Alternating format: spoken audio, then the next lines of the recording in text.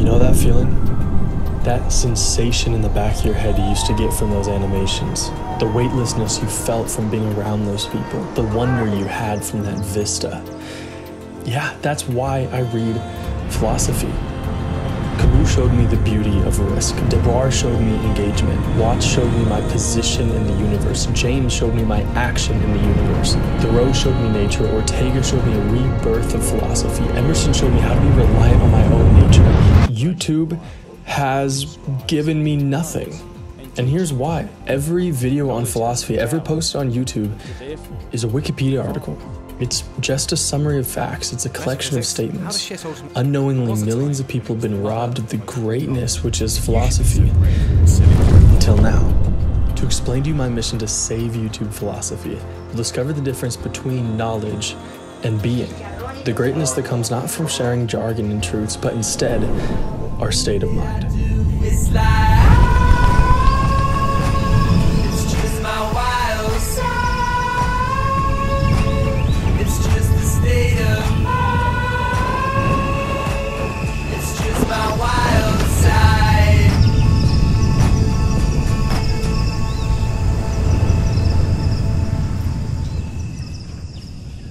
It's quite a statement, right? My mission is to save YouTube philosophy. Well, the thing is philosophy has changed my life so much. I've had dreams before of just retiring in my 20s and spending the rest of my life just reading the classics. You know, someday my dream is to introduce myself not as a filmmaker, but as a philosopher. Philosophy, in my definition, is integral thought which explores universal reality through the processes of mind conveyed through feeling, reasoned states of being.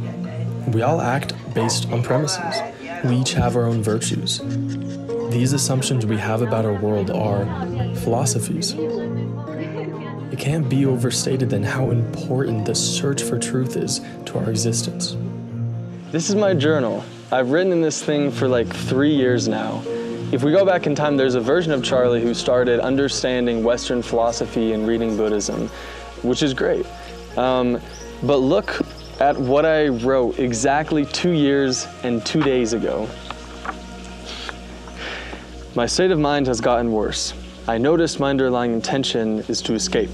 I become entranced in everything. I spend hours a day now watching YouTube videos on Minecraft. I enter my mind to think about absolutely nothing, and I feel like I could remain there forever. I take naps every day now, and I stay in my room alone for so long.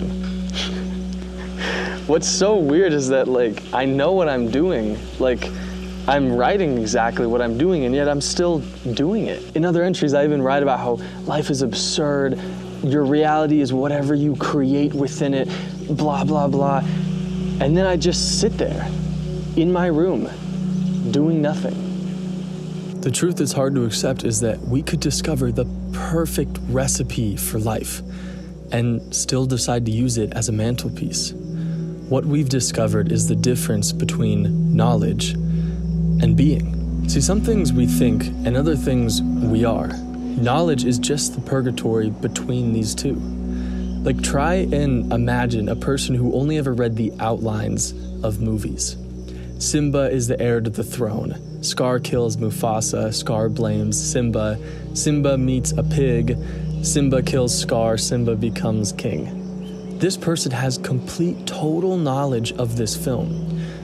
But do they really if they never actually pressed play? When we watch movies, we elicit emotions. Yet the person who only reads the outlines doesn't. Therefore, they will never actually know what movies are like. Well, what if philosophy is the same? For thinking to ever make it past knowledge to arrive in being, it must be felt. This is why, contrary to common belief, philosophers rarely present themselves as scientists, but as poets, as authors, and as artists. Take someone like Kant, who has this reputation as this cold, lifeless philosopher, but read the first page of his critique of pure reason. There's a time when metaphysics was called the queen of all the sciences. Now, in accordance with the fashion of the age, the queen proves despised on all sides, and the matron, outcast and forsaken, mourns like Hecuba. This isn't how you write a scientific paper. He's comparing metaphysics to Hecuba. Philosophers write in prosody because they want to make you feel, just like a poet, just like a filmmaker. Listen to how William James talks about a subject as boring as determinism and free will.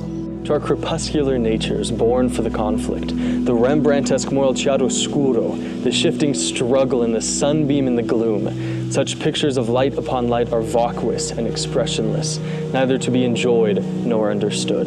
He's literally painting this picture in the most absurd, over-the-top way. But it's worth it because philosophy recognizes the importance of art, of making the thinker feel. If philosophy is then stripped of its context, if it's just simplified and paraphrased and summarized, will we too be like the person who just reads movies, trapped in a purgatory of knowledge with nothing more? Above all, one must be what one is, without display, in sober honesty, evading all temptation to parade oneself as an exaggerated figurehead. This is Jose Ortega Gasset explaining what the philosopher ought to be, and it changed how I looked at philosophy forever. He's saying that the philosopher must truthfully be what one is. When I read this, philosophy just didn't feel theoretical anymore. The idea that philosophy could be communicated through the philosopher's state of being. This was huge. This made me realize why I connected with certain philosophers so much. Thoreau didn't just talk about nature and independence. He built himself a cabin and lived there in solitude. He didn't just talk about nonviolent protest. He stopped paying his taxes, got sent to jail because he didn't agree with the American-Mexican War. Simone Weil didn't just write political philosophy. She worked in car factories to understand working-class labor. The list goes on. These are people that transmit philosophy through their state of being. Really, the thing is that all of philosophy on YouTube right now is AI-generated images and whiteboard animations.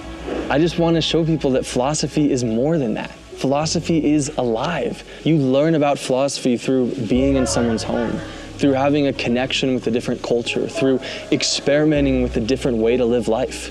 Utilizing philosophy means changing how you live your life, and learning about philosophy means living your life. So why can't, when people explain philosophy, include more life? We've learned that useful knowledge is useless if those new beliefs do not become a part of who we are. We've learned that it's the philosopher's role to be an artist and make the learner feel.